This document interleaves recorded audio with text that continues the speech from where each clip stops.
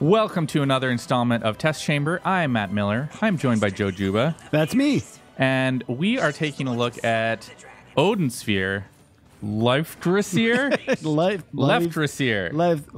Left-hander. Left-hander Odin Sphere. Okay, so it's got a weird like Norse name, but it's basically a super enhanced remaster of Odin Sphere. Odin Sphere. The 2007, I think, PS2 game. It's a game. What I can tell you about this game, Joe, is I played a lot of it.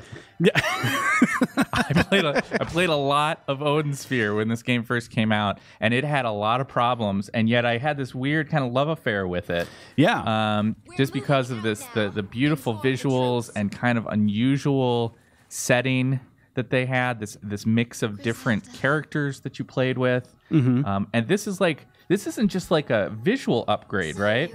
Right. So what we're actually starting with here, also before we get to that, this is obviously just a visually distinct game in so many, like that's part of what makes it so attractive in a lot of ways. It's just like the art. This is the same studio that did games like Muramasa and Dragon's Crown. Yep.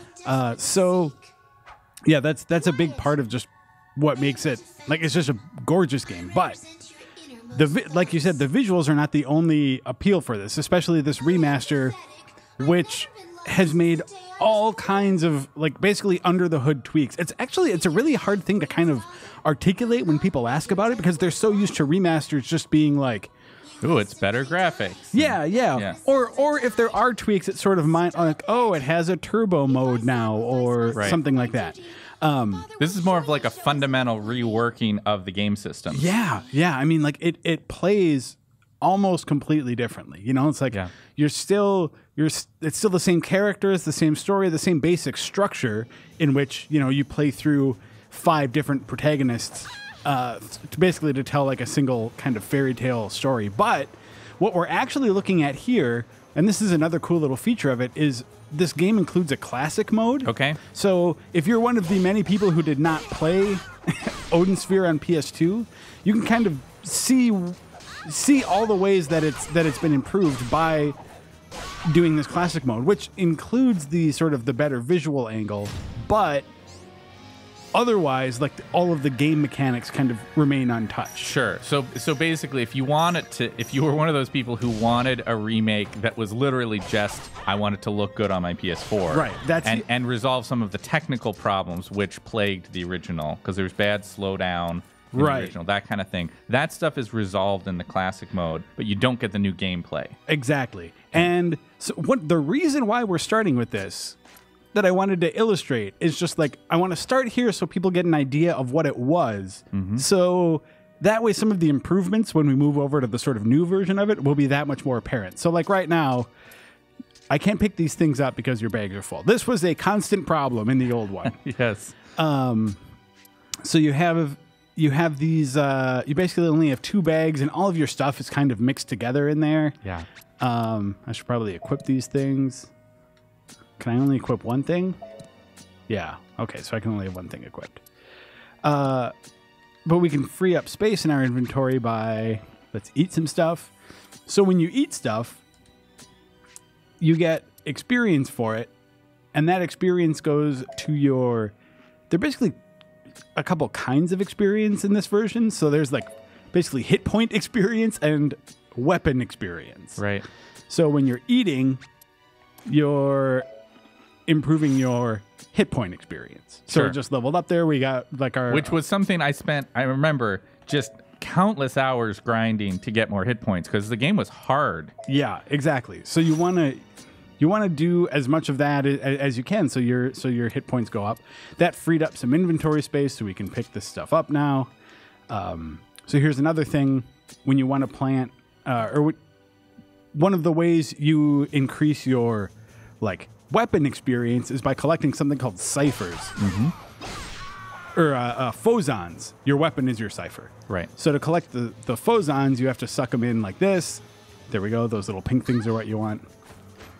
Now, for people who haven't played this game before, even in this classic mode, there's some weird stuff going on that's worth kind of talking about. One is that if you look in the bottom right of the screen, there's like a circle, right? That's actually the little battle stage that you are on at this moment, and you can run all the way around it, right? Like exactly. So it's side scrolling but circular. Yes, which it actually creates this kind of unusual dynamic for battles, especially in boss battles, where your strategy often is about sort of like, okay, if I need to get behind the enemy, sometimes I'm actually going to run all the way around the map. Yeah, if you want to like sneak up behind them or avoid attacks, you might have to do that kind of thing. And some of the bosses you fight have these really broad, sort of stage-filling attacks that you need to deal with. So you're often dealing with having to use the whole circle to move through.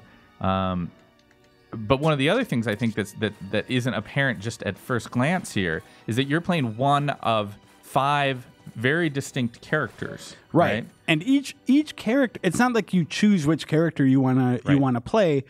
The story, the story follows through in a set order. One thing I want to point out about classic mode too, there's a little meter up in the corner called my power meter or the POW. Every time you even do just like a normal attack, it's just going down. It drains. Yeah. So it's like you can't do a rapid sequence of attacks without sort of getting, or it's easy to, especially in later fights, it's easy to get tired. Yeah. You also need to be careful about blocking because that drains it also. Well, not to mention your character here does have a pretty limited move set, right? Right. You've got this sort of basic attack and a couple things that you're taking advantage of the POW meter to do, right? But it's not.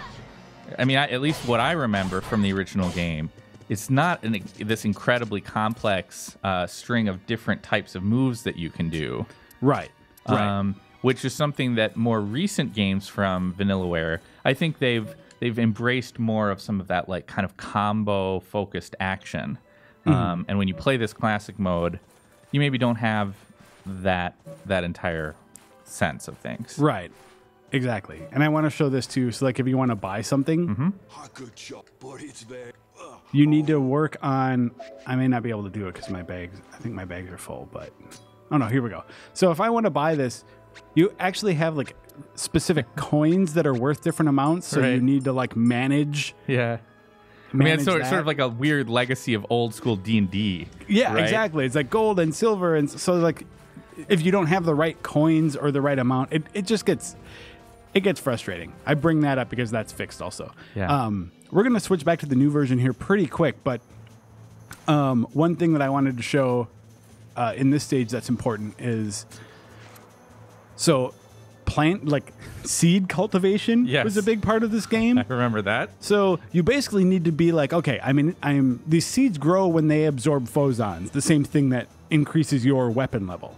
So if you want to use those phosons to increase your hit point level instead, you need to plant a seed in a scene where you know there's going to be where phosons are going to come out. You know? Like so when there are enemies, when there's a battle.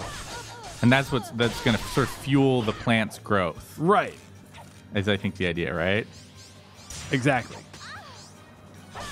Okay, so now there. So that plant, as we're fighting these guys, you're murdering fairies. Yeah, absorbed the phosons that have been floating around. There we go. And now I can get those mulberries. So that's sort of just a really quick rundown of like some of the basic mechanics of the original version, which I think is going to be will help you appreciate some of the quality of life changes that. I mean, in many ways, it's sort of a novelty more than anything else. I mean, would you recommend anyone actually play through the whole game with this? Not as your first time through, for sure. I mean, like if you played the original and loved it, I think it has some nostalgia value. Sure. But like to any sort of modern player, I would recommend the new version, which we'll take a look at right now. All right, we have switched over to what they call refined mode, which is kind of a silly name. Yeah, but it really is a lot better. It's more than refined. Yeah, it really is. So we'll get to that in a second. So this is fairly late in the final chapter, or in the final, not even chapter, like the final character. Sure. There's even more to the game after that a little bit, but the interesting thing is you meet all of the characters through the course of the story. You meet characters before you actually control them. right? So it's Right. like this character's name is Velvet, and you actually, I believe, you meet her in Gwendolyn's story. Right. Gwendolyn being the character we were playing in the original mode there. But so it's kind of cool that after you've been playing the game for a while, you actually like get to control these characters that you've met. Absolutely. So now let's talk about combat, because things are getting way better. So instead of just having a limited sort of skill set like we had before, we now have, I'm just going to bring this up so we can take a look. There's just this whole array of skills that you learn and invest in. So instead of just absorbing phosons like before and having them go directly to your cipher level, you can upgrade your cipher manually here. Yep. But you can also invest those phosons in this like variety of different skills. So And it looks like it's not just one set. It's different for each character, right? right. Some of them are similar. Sure. But there's some unique powers for each character. Right, and characters have different sort of what's the way like different specialties. So one of the things, for instance, for Velvet, is that like a lot of her abilities and powers are focused on like setting people on fire and then doing more damage to them while they're on fire. Yeah. You know? Yeah, Velvet's sort of like this like magic user kind of character, right? Right, and she has her weapon is reminds me a little bit of like Kratos. Or Yeah, something, sure. you know? It's like She's the got, chain like, blade kind of thing. Yeah. So lots of cool things to talk about in terms of improvements with that. So in addition to the skills, another awesome thing is the way the inventory is structured. Mm-hmm. Now instead of just having one bag, things are sort of organized more clearly. Mm-hmm. Also, instead of just having instead of needing to plant seeds before battle so they can absorb phosons, you can now just plant them whenever, and you can shoot out your phosons if you want to. So you can basically like, you know, grow things whenever you want. Because it would happen in the old game that you'd like plant a plant and then it wouldn't, like your battle wouldn't generate enough phosons, and then it's just sort of wasted because then you wouldn't be able to like get it out. So one of the things that I think a lot of people either heard about Odin Sphere or if they played it, they certainly remember it, was that there was some the battle had a tendency towards like slow down. Right. And that you won't see that here, or if you do, it's more of like an intentional effect rather like than what we're seeing right now, right? Right. Like that's not slow down. It's sort of like imitating that kind of anime-esque pause effect that happens when a big hit happens. Right. Which is pretty cool. You also, I mean, just visually here, whether you're talking about the classic mode or the refined mode, this is running in, 1080p, and it just looks significantly better. Yeah, for sure. Oh, man. So the combat, I'm sorry, I just get... It's pretty amazing to me how much more interesting the combat becomes for all of the characters once you add those skills, and the characters' sort of different specialties. Like the whole fire angle on Velvet. There's another character, the one that I think is the most interesting is Oswald, the Dark Knight, who a lot of his abilities are focused on like enhancing this berserk mode that he has, which makes fight. He's a little less intuitive to control, I feel like, but it's interesting, Now, what about? I talked a little bit earlier about like when I played the original game, I did a lot of grinding. Yeah. When you played through this for the review of the new version, did you have to do a lot of grinding to kind of make progress? No. In fact, basically no grinding. Okay. One of the big reasons that happens here. I want to just do a different. I want to show off some of these other cool abilities because we have a lot of them. It lets you map. You can see there on the right. It lets you map 4 of them. Sure. But you can also just activate any of them whenever you want from the menu. Yeah. I mean, they consume resources, but Yeah, a lot of those are really cool. It's still cool.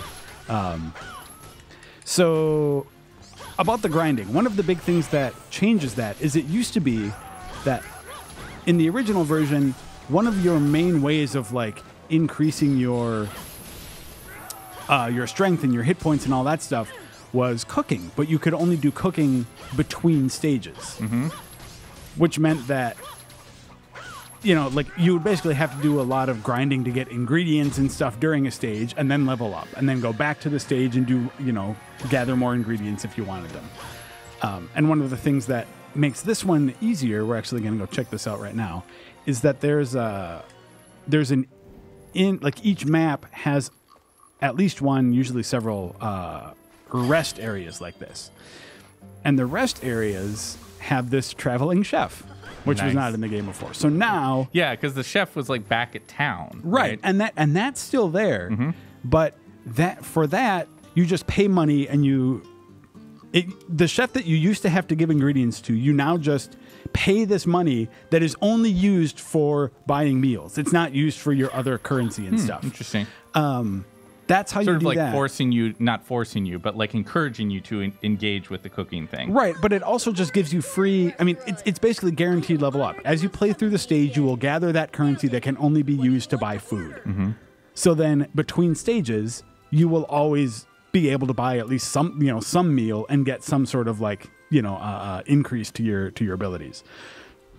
But for this, now in the stages, you basically have what the system used to be before, which is just like you gather a bunch of ingredients and you can cook stuff. You can see I don't have a lot of the stuff right now, but we can make. Let's see, what are we gonna do? This is making me hungry, Joe. Yeah, a lot of stuff looks pretty good. Let's have some spicy chicken. Yeah, so you order up a spicy chicken, and one of the cool things this works, you see the experience down there at the bottom. Yep. Is that like the first 3 times that you cook something, you get like some bonus experience. So it tries to, like encourage you to try and make different things. Sure. Variety is the spice of life.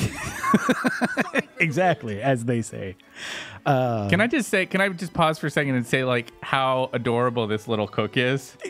He's pretty great. I love the character designs in this game. They're just so like these crazy archetype hero characters, and then all the other sort of surrounding secondary cast are so weird and exaggerated. Yeah. It's a lot of fun. Yeah, well, and we've talked about this before, or you and I have, about like one of the interesting things about this game is that it's got like some heavy sort of like fairy tale storybook elements to it, right? Yeah, so absolutely. The visuals obviously sort of have that like illustrated feel to them, but the story also is very.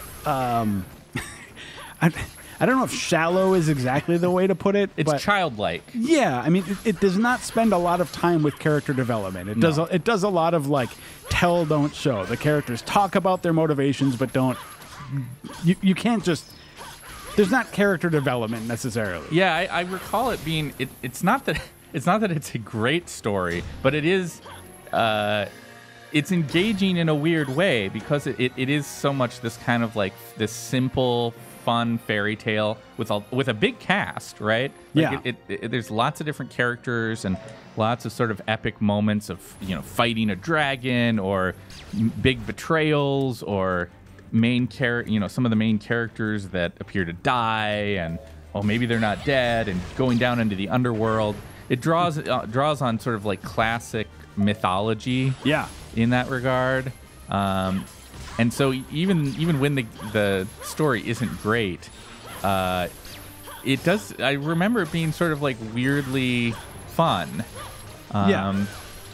And in my mind, the story is one of the things. So I went back and read my original review of Odin's Sphere, and the story is one of the things that I praised on it a lot. Sure. And it's kind of funny how time changes that sort of thing, because like now, it does not strike me as a particularly like remarkable part of the game. Yeah, I mean, well, decade in game design and story narrative design is a long time. Exactly. What the things were that we thought were really great storytelling, even 10 years ago, it's kind of different now. Yep. Yep, for sure. But I do still think it's charming. Yeah. Oh, yeah, absolutely. Another thing that I wanted to point out about it is something else that does not hold up super well. Okay. Is the repetitive structure of it. Sure.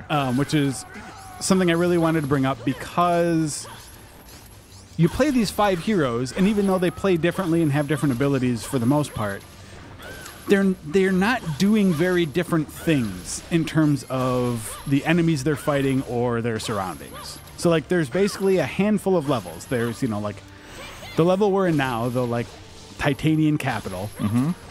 You know, there's the lava level, there's the ice mountain level, there's the, you know, like Nebulopolis or whatever. Like so each character, like when you beat one character, you start over with a new one. And that character starts over at level 0 or, you know, like level 1, and you just need to like build up, like go through the same levels, build up their skills and stuff all over again. Sure. Playing through the same levels, fighting for the most part the same bosses. And that sort of repetition was a problem in the original one, and like that is one thing, that's structure is something that they just weren't either willing or able to fix for this one. Sure. You know? Well, and that it really would be an even more fundamental reworking of the game, if not a sequel at that point. Right. Which, by the way, I would be just fine with a sequel to Odin Sphere, Vanillaware. Not that I expect it's ever going to happen, but I have a great fondness for the many hours that I spent on this game back in the day. Yeah. And, you know, with the addition of all these kind of like new skills that I could explore with the characters, and it's been long enough with the kind of fairy tale story that there's some of those beats that I think would be kind of fun to go back to and experience again. Yeah, for sure. Makes me excited about checking this out. Yeah, I mean, I highly recommend it. And one of the things that I wanted to, sort of the bottom line recommendation on this game is that, like, because of things like the story and that repetitive structure, holding it up against a modern game, like it still feels, you can still feel the 10-year-old game at its core, you know? But in terms of just like a remaster, this is probably like the best and most comprehensive approach to remastering a game that I've seen yet. Yeah. You know, I mean, like it's really a good example of a developer singling out like where an original sort of needed improvement and going to great lengths to make it, you know, to make it the game that it can be. Absolutely. So Way to go, Vanillaware. Way to go! I had a great time playing this again, and you know, for people who didn't play the original, I think this is a great way to sort of check it out.